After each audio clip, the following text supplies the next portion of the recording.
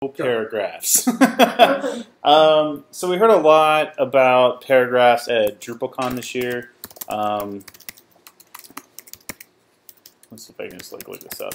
And I probably went to at least 3 or 4 sessions about paragraphs, and I know, and those were like technical ones, and I know they went to non-technical ones about paragraphs. So there's just like a lot of information about how people are using paragraphs, the paragraph module to make more dynamic pages and like a better experience for content creators. So really the idea is making stuff easy to use for people who write stuff for the website, right? And so the flip side to how paragraphs works is how we do it. We do everything in the WYSIWYG. So we have WYSIWYG widgets and components and things like that, and it's all using JavaScript and the CK editor widget plugins and things like that. But that can get confusing because sometimes, like, even despite how much control you try and put into these widgets, they take a long time to build because JavaScript is weird. They don't always work the way you want them to work, and they're not easily configurable. If I need to change the way a plugin works, a CK editor plugin works, I have to go in and like write some JavaScript and change that plugin, and like I can't easily make variations of that plugin. I have to make whole new plugins, right? I can't just go in and flip a switch and like make it work better. And then also it can get confusing for content editors because if they don't understand HTML, sometimes updates break the WYSIWYG because it's so simple, and that can be a problem. A big thing you also hear about how you're organizing content or like data in your website is that you want to not necessarily put everything in one field, like how we do it. We put everything in the body field. A lot of other websites or a lot of at least content publishers, what they're doing, they're breaking their content up into multiple components so then you can extract those out individually and repurpose them for other needs, right? So that's, if I were to take a landing page and I put all the landing page components, we had like a title, a leader text, we had another section for like an image, and we had another section with like an FAQ and then whatever else. I can't take that content and like pull in just the FAQ section and like another thing. If I were going to like do an email listing, I would have to rewrite that content, and I couldn't just tap into other sources. So what Paragraphs does, it lets you help break those that data up or that content up into multiple pieces of content that you can repurpose, and that's kind of what the idea is. It's also really structured in which there are permissions that you can allow content editors to use. So this is the gist. The gist is just a paragraph module, and what it does is that you're basically making mini content types, or what they call bundles, paragraph bundles. So a bundle is basically content type, and it might look familiar if you've ever used the field collection module. It looks very similar. The difference is that field collection blows, and it's not as supported as paragraphs. Paragraphs is also in Drupal 8. Like most of the sessions we're talking about in Drupal 8 had to do it in the paragraphs module. There's a company that made a paragraph demo site. So this whole entire site was built on paragraphs. So you can see each section is a paragraph. This slideshow is a paragraph. Then there's this content section with paragraph, and you can see it has a different background. You have this other paragraph. And these are all modules you can use with paragraphs. So Paragraph Pack basically just gives you some pre-bundled bundles. So you don't have to like generate your own. Classy Paragraphs lets you add classes to your paragraphs, which I will show you. Edgy lets you do like the full width edge to edge, which actually you don't necessarily need that. I think it's more for panels, more or less. I actually used something. I don't think I actually needed it, but I did use it. Entity background didn't really work for me. It's kind of confusing, so I used something else. And then there are just some other modules you can use. A lot of the stuff Paragraphs does works with Display Suite, so anything you can do with Display Suite, you can do in Paragraphs. And so I'm going to show you what we did.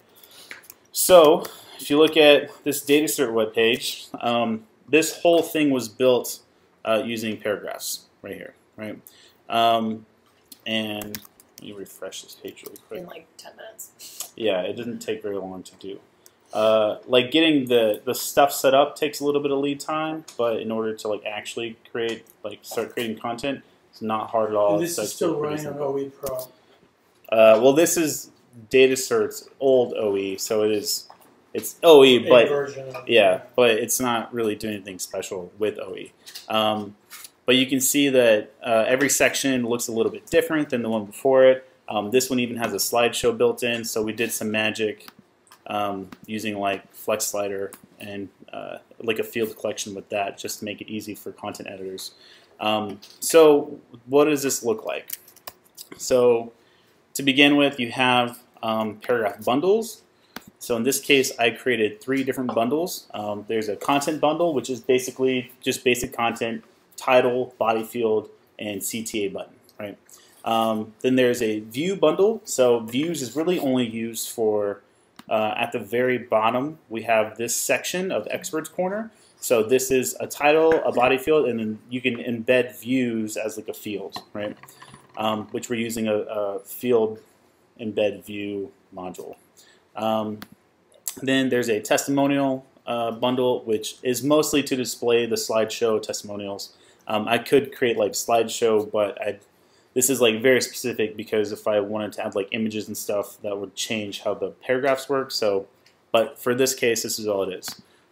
So you can tell it looks just like a content type. You manage fields, you manage display, you can edit the bundle, you can delete it. All these are managed through features as well, so you can capture it in the feature and move it up, turn it on, and it creates all the bundles. In the content case, we have 5 fields: title, body, link, which is like a CTA link, class, which has to do with if you want to add classes to your paragraph wrappers, and then a background image in the case that you want to add a background image, which this is like the one part I'm still working on. But other than that, all the other bundles, we just reuse the fields, so we don't have to create new fields, just like normal content types. But if you look at testimonial, you can see we're still using field paragraph title, which is in content, field paragraph body, etc. So we're just kind of making generic fields for the purpose of paragraphs. You could reuse other content type fields, that's totally fine. But in the sense of packaging it and features, I wanted to keep them all separate and independent. So I could actually take this, throw it on another website, and turn it on, and it would create these bundles on those websites. So, for example, let's just take a look at the manage display on the. We're actually going to look at the content one instead.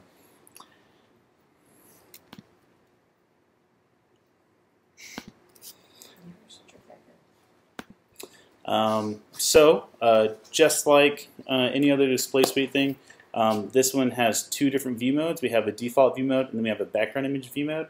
By default, you get title, body, link, and then there's a little class section up here which is disabled, and I'll show you what that looks like when you start adding content. Other than that, exactly the same. It just looks like display suite. There's nothing different, just like working with content types. Now, the way we add classes is that we're using this module called classy paragraphs. It's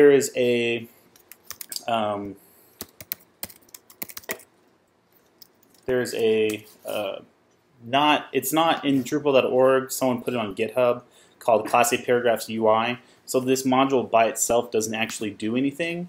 So actually, if you look at, there's this thing that says install Classy Paragraphs UI, which actually goes to GitHub. It's not on Drupal. Like if you want to interface.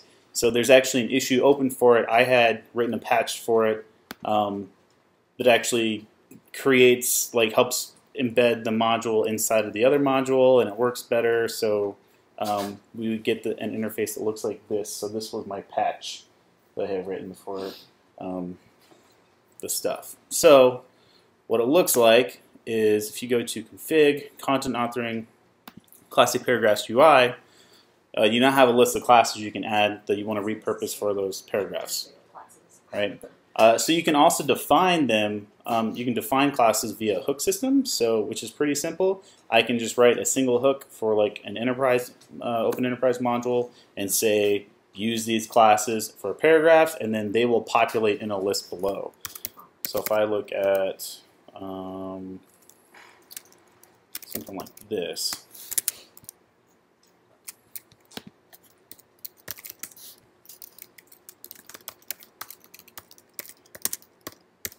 Let's see some magic.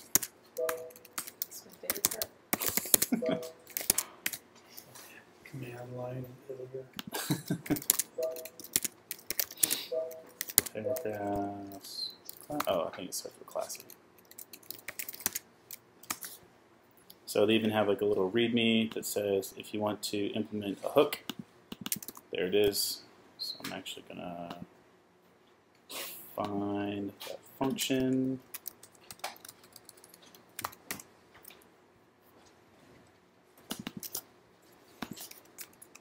Copy and paste this. And we're going to go into our, just like, this is like a standard feature module. So I'm just going to replace this bro.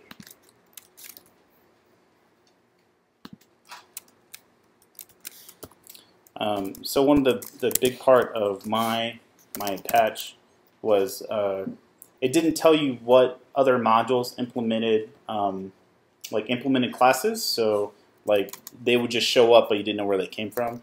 So what my patch also does is creates a little table that shows you all the classes that were implemented by hooks, like they were written in code. So you're not just like, where are these coming from? So now if I look at this classy paragraphs UI,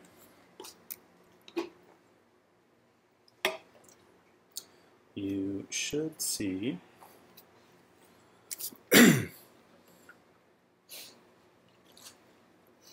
there's a section below now called classes added via hook, classy paragraphs list options. So now you can see what other classes are available and where they came from and stuff like that. Yeah. The edit, like on the section blue, I just humor me on that. Oh, edit, yeah. So I'm going to go back to the dev demo. You can edit any of the sections, and this is basically what it looks like. What does the class name look like whenever it gets rendered? And then what is the like the regular names, like when you see in a list of options, what does it look like? And then that's it. It's super simple.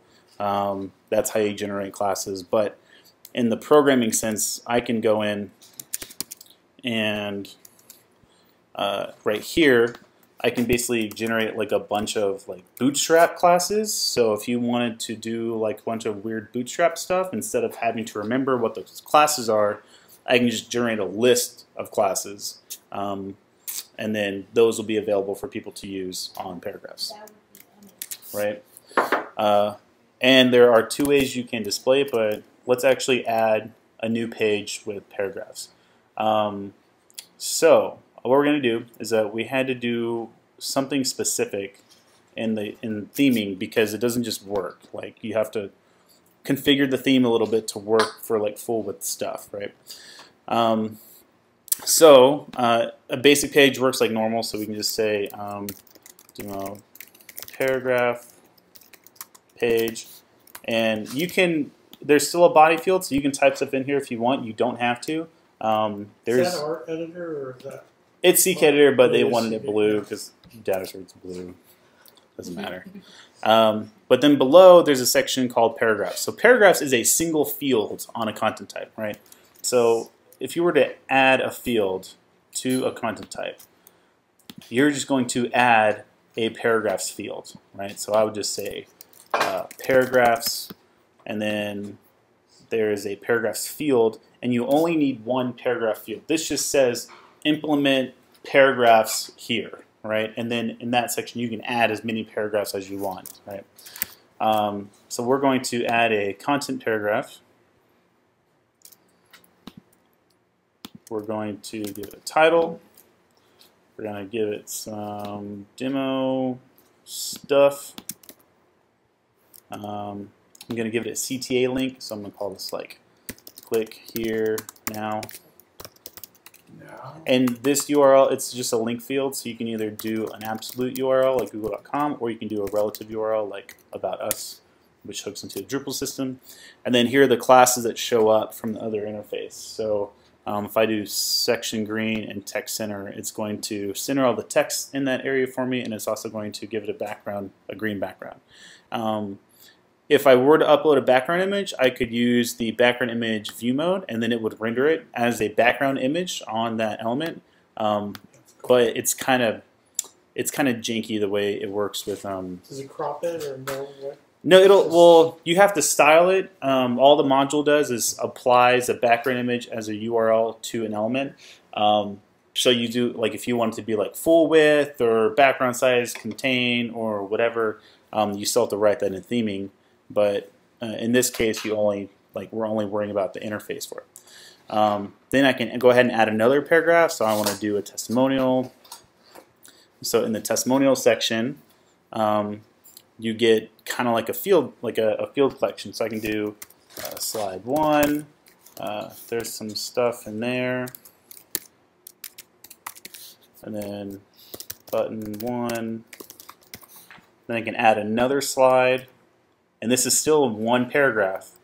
So slide 2, some stuff. Button 2. Let's add a third one just because we're awesome. Slide 3. Thing. Button 3. And then let's give it, I think, a blue. And then I don't think this has to do with anything. Then let's just do a view for fun.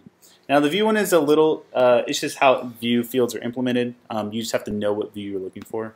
So I can still add another view section. Let's give it some demo content. And then you just select the view you want. In this case, I know that this is going to be the Experts Corner grid, the block display. You can add arguments if you want. Like if you're passing in like a contextual filter of some kind, you can do that. In this case, I don't really care. So let's do this actually. Let's do green. By the way, is that weird that you can apply multiple classes? Because would it be just the inner nested one? No, so a class is just like, I'll show you what happens. It's a section blue, section green. Yeah. It seems like. So you have to make your stuff descriptive, right? So like you want a blue section or a green section, or I want the text to be centered, or things like that. Like you could have like 100 classes in here. That's not good per se. But if you need more than one class, you can do it this way. There's also a way to change the widget that instead of checkboxes, it's a select list. And then you're only selecting one at a time. So, but in this case, we want it to look like this. Now, I'm going to go ahead and publish this page, and I'm going to tell you right now it's not going to look right because there's one more thing you have to do on the edit page. But I want you to see the page first to understand the implications of making sure your theming works right. All right. So we have a bunch of sections. So it's like a pretty decent landing page if you want to build a landing page. But you can see it doesn't go edge to edge, right? And this has to do with the page template and the theme you're using. So what I did is that we wrote another page template that's specific for these full width pages. So when you edit the node, you scroll all the way down. At the very bottom, there's a thing called display settings. And we're going to change the view mode to edge to edge. And we're going to hit save. Now that's going to change the view mode of this specific node, and now you get your edge-to-edge landing page stuff. So now you get a little slideshow, you get a little view section. And I'm assuming this is all responsive too? Yeah. Yes.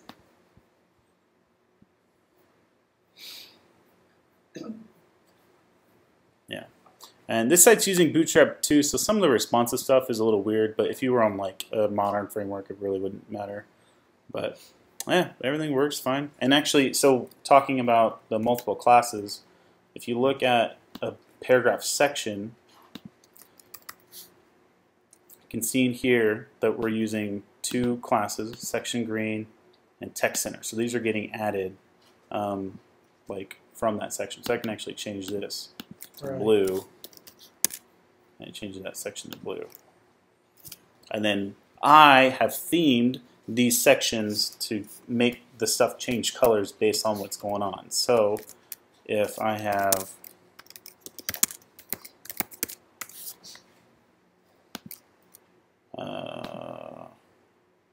this little thing called sections. So a basic section is going to give it a bunch of padding and change the padding of the buttons. If you have section gray light, it's going to change the background color to gray, and then the button to green. If you have section green, it's going to change the background color to green, and the buttons to white.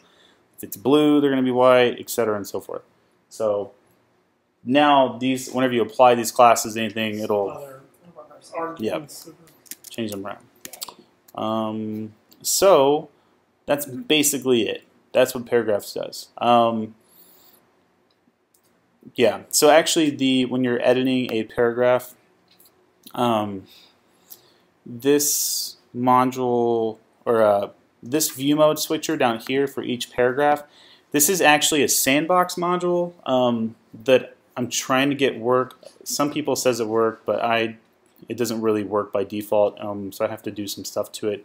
So this actually usually wouldn't be here, but it does make it useful for if you want to do like more things, like having different view modes for paragraphs and switch them on the fly. So you could have you can have a content one, you can call it like landing page or a teaser or background image or whatever, or slideshow, and you can literally have one paragraph type and then change it on the fly, and it takes the same content that you already had and changes it up, and you don't have to do jack, right? So instead of like worrying about what HTML looks like, or if this widget's going to work, or oh, it doesn't work on this version of Bootstrap, we need to change the way the JavaScript works, or oh, we have to write a new widget plugin. It's like all of these are built using standard Drupal practices, and now you have like a little switch that repurposes it for you. So how easy would it be to incorporate paragraphs, I guess the module, it's a module, right,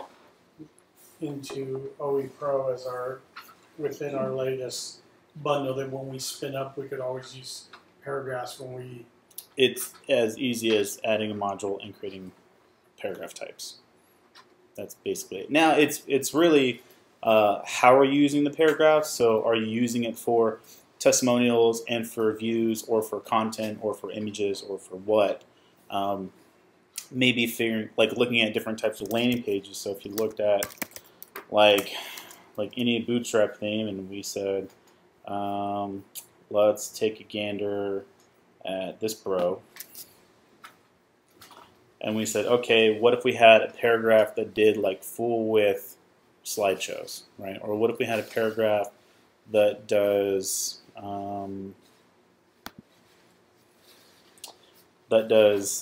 things like this, right? So it's like one paragraph, and you can add as many icon sections as you want, right? And to build out things like this. Or if you wanted to have like something like this, where I can add a bunch of images, and then I have like a title and some content.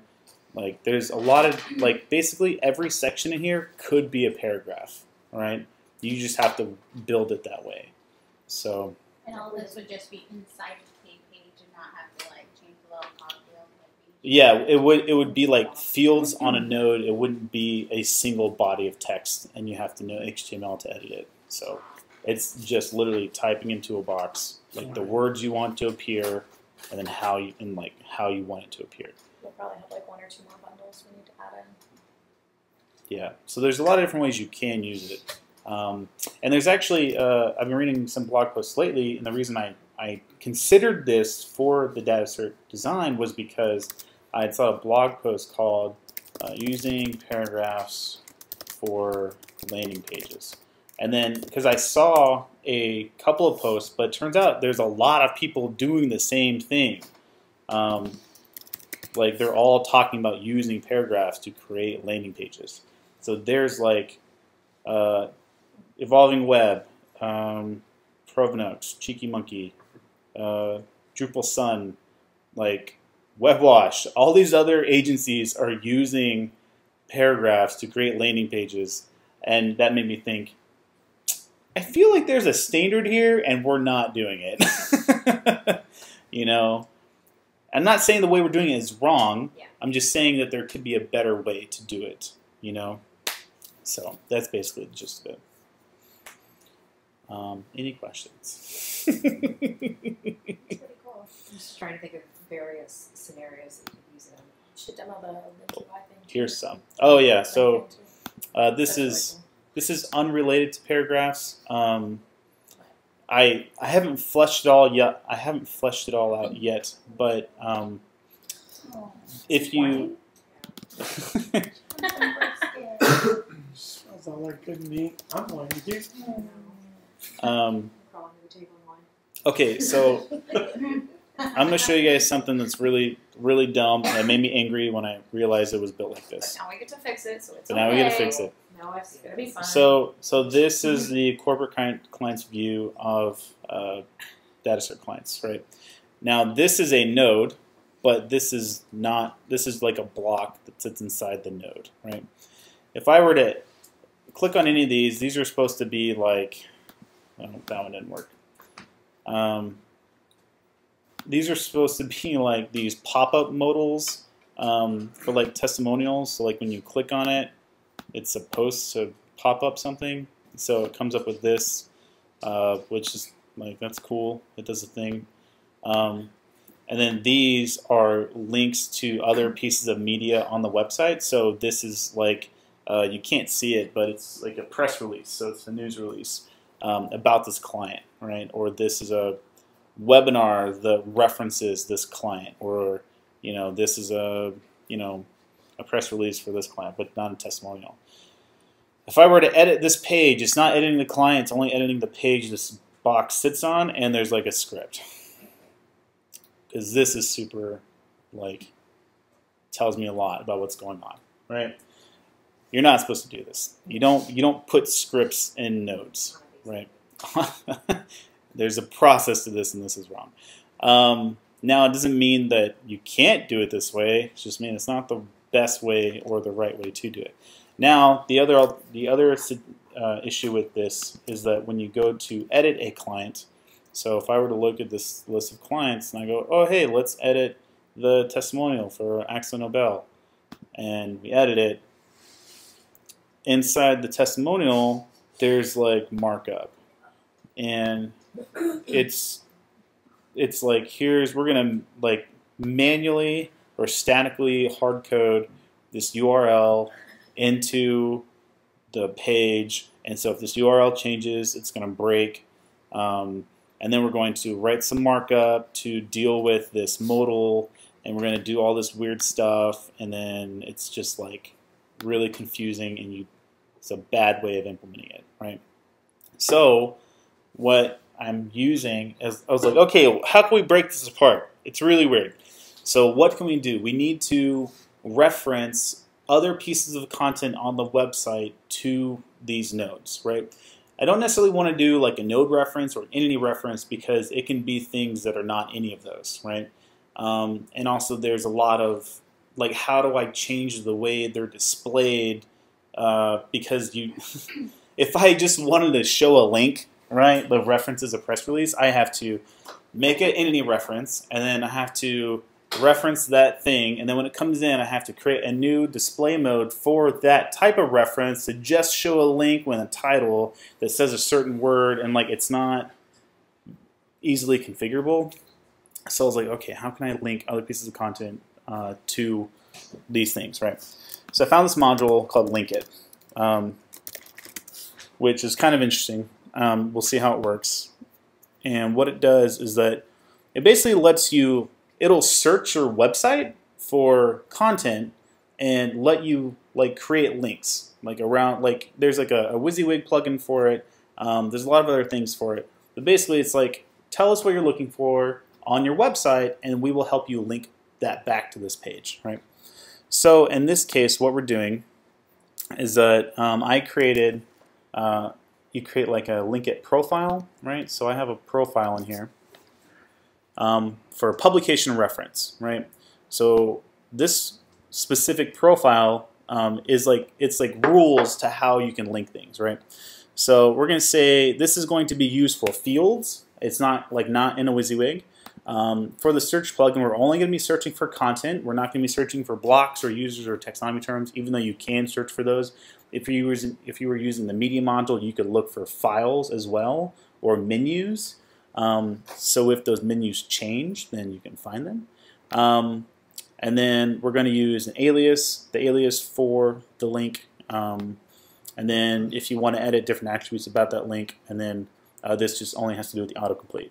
So overview, we're going to use it in fields. We're going to use the content, and also we're going to only look for case studies, expert articles, media coverage, or news releases. We're not going to look through every piece of content on the site.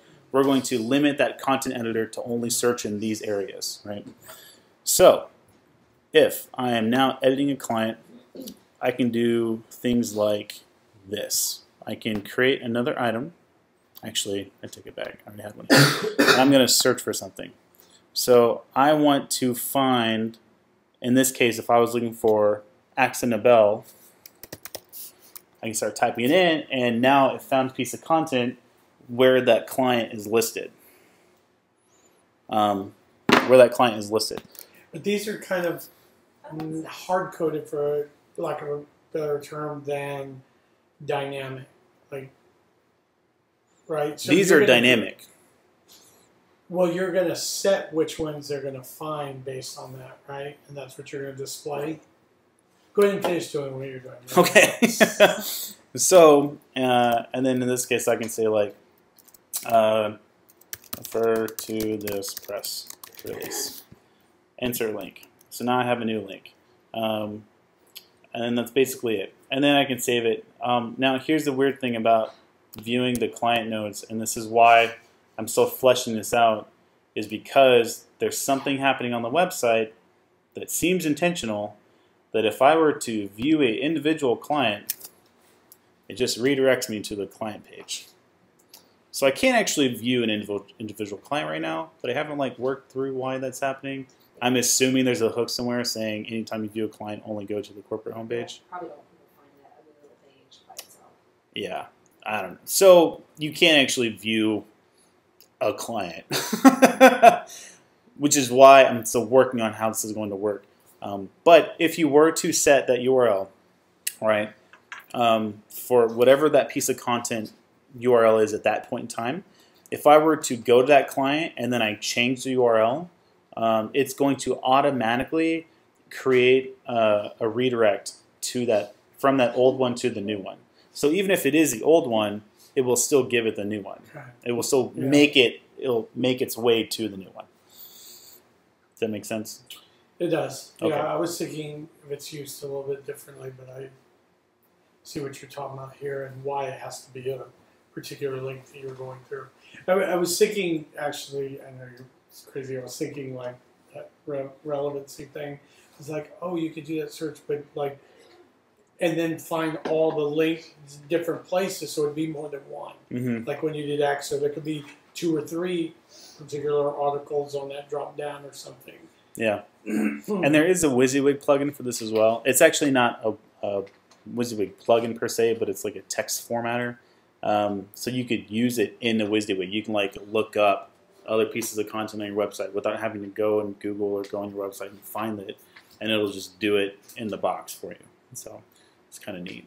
I like that. I like the experience of the node reference, but you still get the actual link itself. Yeah, like you're not building a database and like making all these relationships. You're literally just like finding pieces of content, linking it to this one thing. I still like it. I have a question. Yeah. Relating back to paragraphs. Okay. Would you be able to put a web form in there, or would that just be a block? Yeah, well, I mean, that's how you would do it. You would just have a field that you can put a block in. There's probably also a web form field. I wouldn't use it, but yeah, you could create a block field and then reference a block, and then that would go in there. Just like the views. Yeah. It'd be the same as the views, but it would be a block field instead. Yeah, you could either do a block field, or you can do it how we use, like how you embed blocks in WYSIWYGs right now. Like you could do it that way too. You can put the block in the WYSIWYG and it would show up.